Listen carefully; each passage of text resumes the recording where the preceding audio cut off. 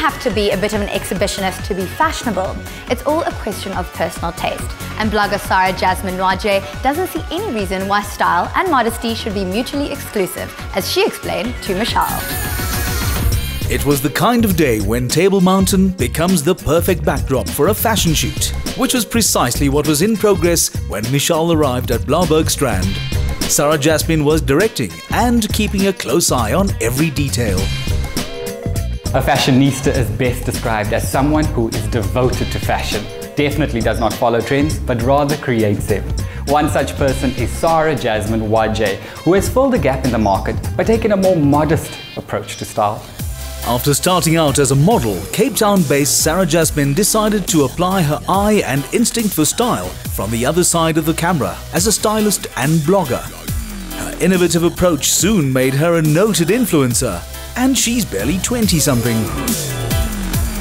What is happening here today? Well, today we're shooting for our portfolios. We got 2 models and I decided that I want to style them and go all crazy today. Now you are known as the modest blogger.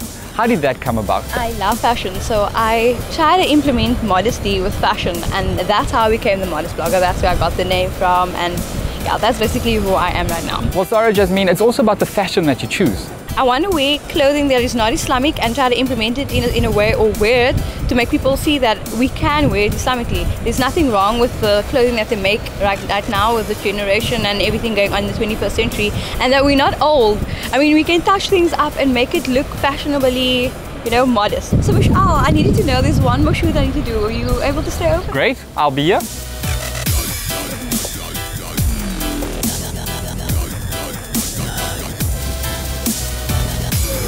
Well, I'm definitely liking the touch of blue that she's chosen. Hard at work over here. Now Sarah follows a more modest approach.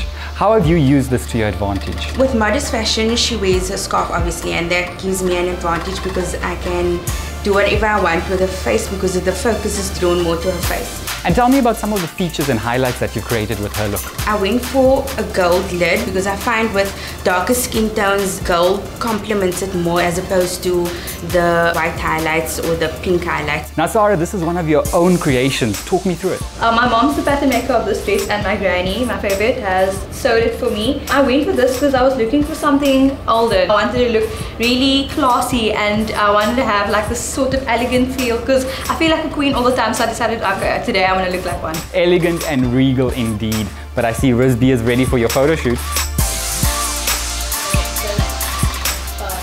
Wow. Yeah, you can see that's the one. She's got it. Sarah, how do you manage being in front of the camera and behind?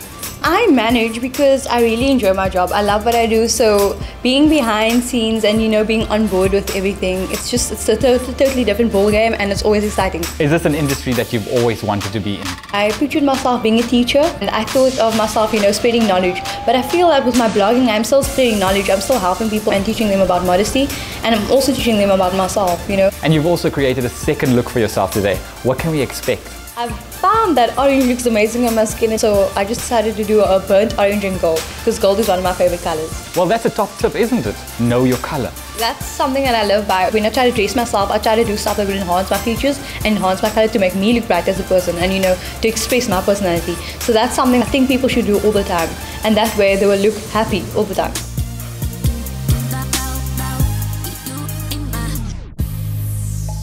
She works every angle, doesn't she?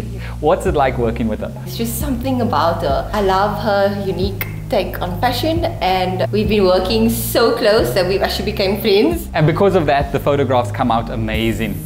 Sarah, they really are looking great. How have people responded to your unique approach to fashion? Well, it's been very, very positive. Not necessarily just in South Africa, but, you know, all around the globe. I've even come to work with magazines outside of South Africa, like the Dubai Ego magazine and the Islamic Fashion Design Council. I am now a council member and I'm contributing, and I think that's really amazing. It's an achievement for me as well. What does the future hold for you? I see myself becoming a very successful businesswoman. I would like to expand and allow people to know who I am through a brand that I would, you know, launch by myself. That's really what I want to do. Sarah, thank you so much for your time, and I look forward to seeing all your fashionable posts. Thank you so much. Thank you guys for having me on the show, and I really appreciate it. Sarah is a young business-minded woman who carved out a spot in the fashion world. Now, there's nothing modest about her determination and the hard work that she's put into being one of South Africa's top fashion bloggers.